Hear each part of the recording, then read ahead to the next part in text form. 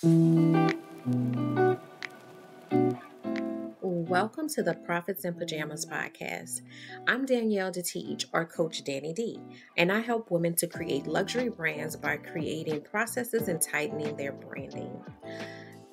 This is where we talk about how to build your business in a way that allows you to work with ease and enjoy your life. My happy space is spending as much time as humanly possible in my pajamas. And I want to help others to find their happy space while still running profitable businesses.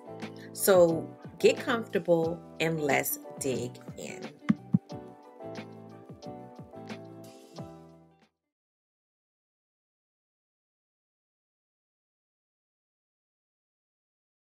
Hello and welcome to the Profits in Pajamas podcast. I am your host, Coach Danni D, and I am here helping business owners or women, whether they're entrepreneurs or in the professional space as career oriented women, to find that happy space, find their joy, find a place where they are able to have a harmonious life that includes their personal life as well as their professional life. So everything is not purely about the profession. And sometimes we lose our identity inside of that. So I'm here to help people, especially women, to get back to a space where or to find a space, because maybe you've never even experienced it, where you are living the totality of your life, where you're living a fulfilled life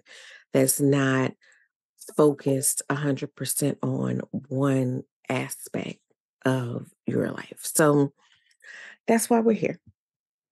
And today I want to talk about something. This was actually a listener's choice. This was a topic. I was actually speaking to one of my clients and this topic came up and she said you need to do an episode about this. So the topic for today is um loving every version of yourself. And I'm not 100% sure. I'm sure I probably mentioned this in another episode or what have you, but bear with me because it's important. So we happen to be having a conversation about um business, but I was using the analogy of weight loss and that process, right? And so in that conversation, she shared something that one of her friends was doing as a way to really kind of shock themselves into wanting to make a change. And so we were talking about like personal experiences and things like that. Cause, again, just like I started off the podcast, this is not, you know, it's rarely just all about business. It all weaves together. So even with my clients that are business clients, we get into life as well. So we're talking about the whole weight loss thing. And she shared with me what her friend was doing. And I kind of, had a reaction to it. And she said, well, I think, her perspective is she's getting to the raw of everything. And that's motivating. And I'm a big believer of, do the things that work for you. Everybody has their cheat codes. Everybody has those things that work for them that help them to, get where they need to get. But I shared my personal perspective with her and I said, well, to me, I feel like if I did that, it would be discouraging because I am very big on the energy that I give to myself. I don't speak negative words to myself. I don't think negatively about myself. And if I catch myself doing that, I redirect myself. So I said to her, I take a perspective of I am going to lead with love. It's kind of how I live my life. And I have to if that's how I treat others, I have to treat myself that same way. It's not, I don't, I'm not less important than anyone else, right? So when it comes to stuff like that, so when I am on a fitness journey, and I was telling her how, I've been on a fitness journey and I've had injuries and illnesses that have derailed that. And, like aspiring to get back there. I don't start with, I hate how I am right now. I don't start with any kind of negative conversation to for about myself. I start with loving myself at every impasse, loving myself at every iteration of who I am. And that's not just about, physical, that's everything. Because as you go through a growth journey, you're going to change, you're going to learn new things about yourself, you're going to heal some things that may have been broken. But there was nothing wrong with that other version of yourself. What I said to her was, for me, when I can look at my current self lovingly, so when I can walk in confidence, how I am today, if nothing ever changed, right? How I am today, I love me. Then it makes it that much easier for me to make loving decisions for myself. So because I love myself, I'm going to get up and go take this walk. Because I love myself, I'm going to fix this meal that I enjoy, but that also is healthy for me, that I feel good, you know, sometimes, you crave those comfort food things, but then after you eat them, you feel horrible because they're usually heavy and this and that. Um, but sometimes when fix that lighter meal, and it's flavorful, it's enjoyable, but you feel light afterwards. It feels like love. It feels like a loving situation. So, I share that not because I'm trying to get you on a health journey or weight loss journey. I am trying to get you on a health journey though, a holistic health journey, not um specifically about appearance, not about a particular size. Is That's not the point. And it's really not the point to make you, look any different. The point is for you to love you today. Love you today the way you are today. Everything about you today. Love that. You were made in God's image. Love yourself. Love you today. Know that anything that you may want to work on, change, improve doesn't mean that something's wrong with you, doesn't mean that you're not lovable, doesn't mean that you're not a good person. It just means that you have a journey. You have a journey to walk. You have a journey. And there's something absolutely beautiful about saying, I love myself and I want to continue to become the best version of me. The other thing about coming from a place of love is that when you start moving forward, you know that you're moving forward in your lane, in your um destiny, right? Because a lot of times we come up with, if we are talking about physical appearance, there's these, quote unquote standards, right, of beauty. Like we look at, magazines and this and that, and everything says you're supposed to look this way, be this way, dress this way. And eventually we start to morph into something else.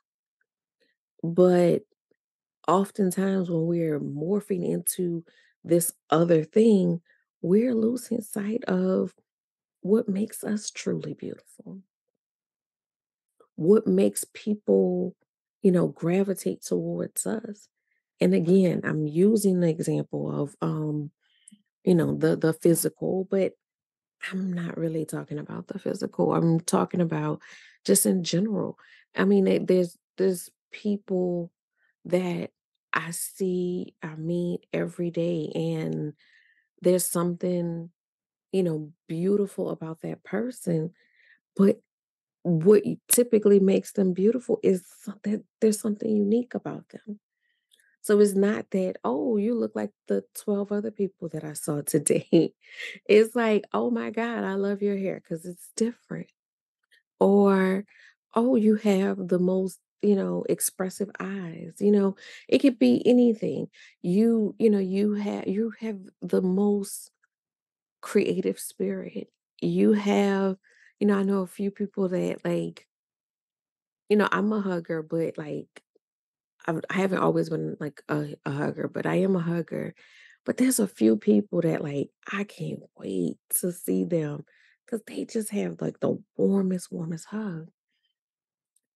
There are different things about you that make you unique, special, and it's not because you're, trying to be everyone else, and it's not going to shine through if you are constantly coming at yourself from an attack mode. And it's hard to change in that mindset as well. Like if your goal is to continue to grow, continue to improve, you're more likely to improve when you are feeling that you are loved and supported than when you are feeling that, negativity, that self-hate, that something's wrong. And as we continue talking, we started talking about, when you do kind of get in your head and you're like, oh my God, I'm this, I'm that, whatever, then if things don't go right, or if you, kind of internalize that, then that's when you go and, binge on Oreos or do whatever because you're frustrated. Whereas if your perspective is, I'm going to love the mm, out of myself, then you are going to lend yourself to healthier choices. So I want you to approach yourself from a space of love.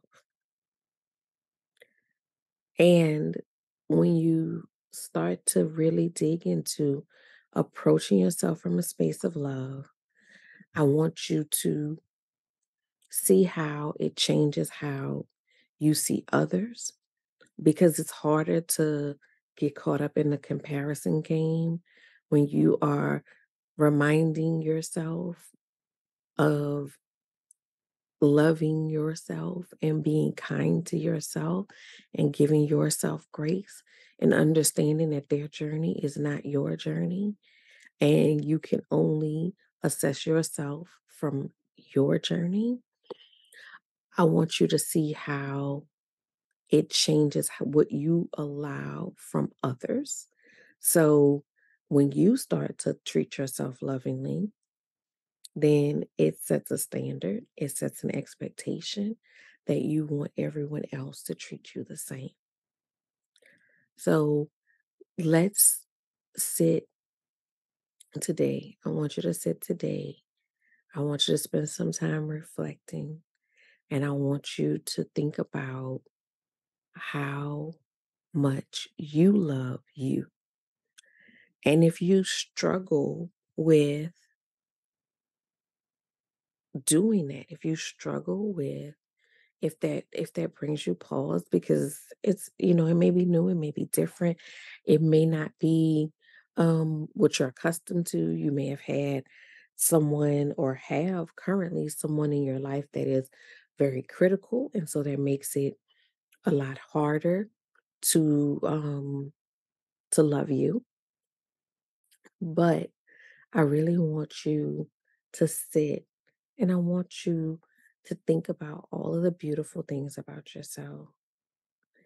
And I want you to continually remind yourself that you are beautiful, that you are worthy of love, and that you are worthy of love from you first and foremost. That you deserve to be loved and you deserve to be treated with love by you and by anyone else who encounters you. So let's work on love. Let's work on self love. Let's work on being loving towards others because we have to catch ourselves as well. That, you know, I'm definitely the I want you to check me and I'll check you, friend. But even that comes from love. That needs to come from a place of love and not, I need to make you over or I want you to be a certain way.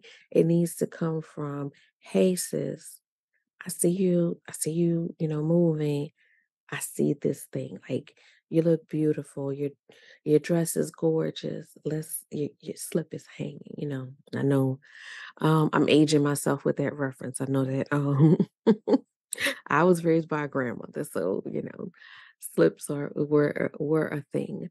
But your hem is showing, or I can see your bra strap straightening, your bra, whatever it is. We have to also interact with other people with love, and sometimes that's not someone's normal native tongue, like they say, what's your native language? It may not be your native tongue. It may be yours, but not the person that you're dealing with. But let's start to make it a norm because when you do it, it encourages other people to do it as well. So self love, self love.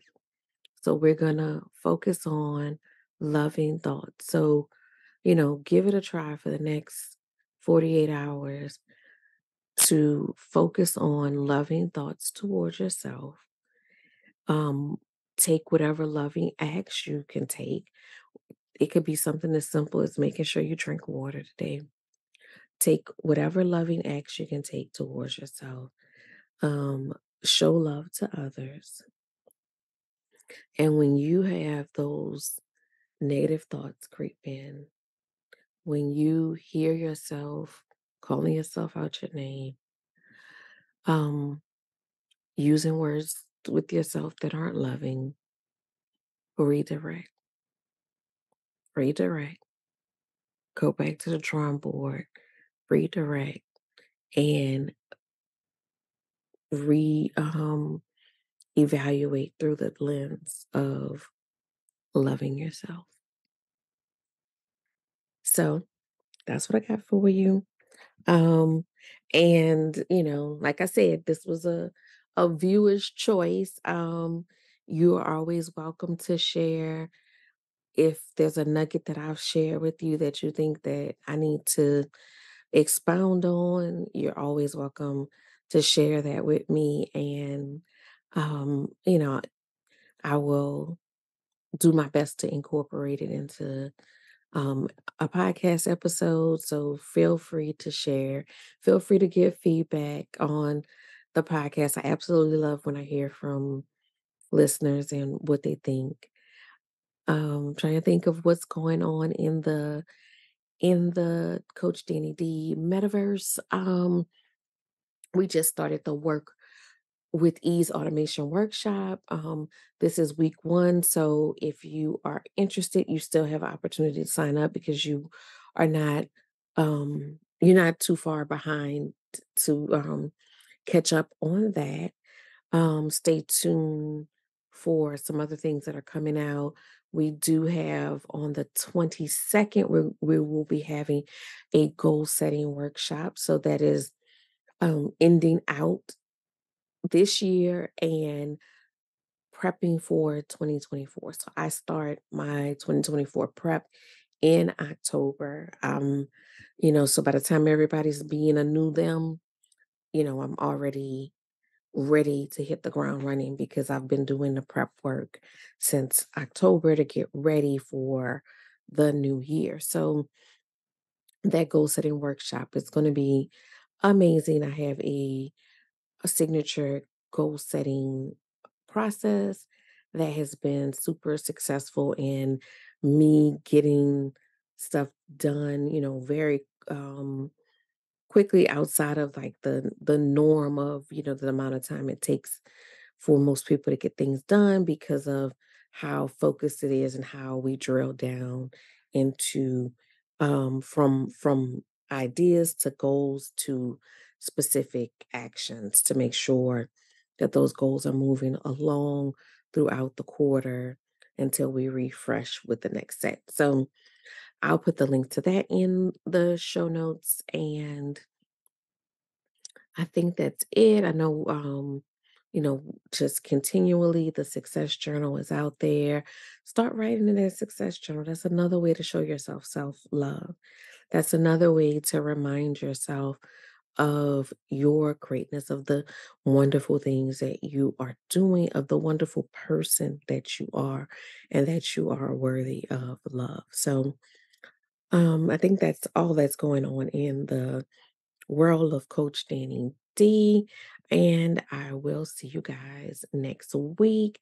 Next week, we'll have a wonderful guest episode that I don't want you guys to miss. It's an amazing conversation around winning from within. So be here next week.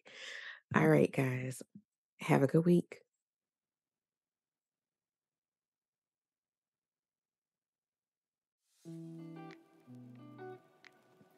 Thank you for listening to the Profits in Pajamas podcast.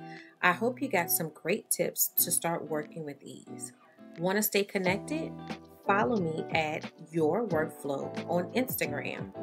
For more information about building your luxury brand, register for my upcoming luxury brand workshop at CoachDannyD.com.